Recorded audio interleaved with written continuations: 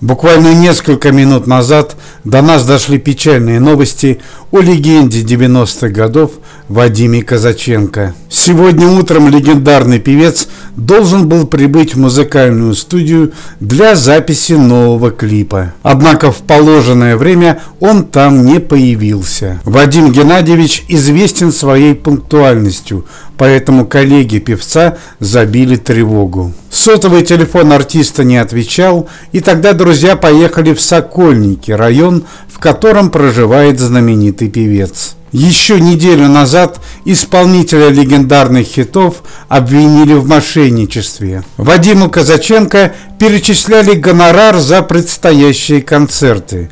Однако артист игнорировал выступление, но денежные средства не торопился возвращать. Жители 14 городов России, заплатив свои кровные деньги, так и не увидели любимого исполнителя на сцене. Надо отметить, что звезда 90-х очень высоко оценивает свои выступления.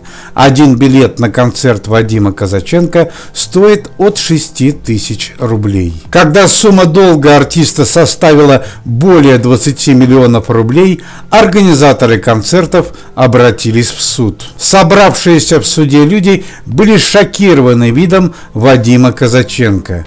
Легендарный артист был в стельку пьян. Вадим Геннадьевич вальяжно заявил, что очень много сделал для российского музыкального искусства и отыграет эти концерты тогда, когда у него появится свободное время. Помимо творческой деятельности, артист активно занимается бизнесом.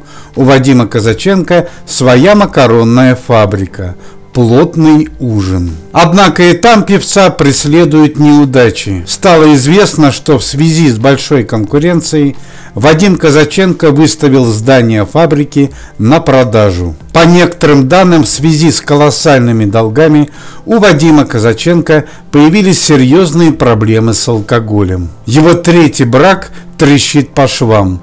Он не живет со своей женой. У одного из друзей Вадима Казаченко был дубликат запасных ключей, и им удалось открыть квартиру. Легендарный певец лежал на кровати в изрядном подпитии.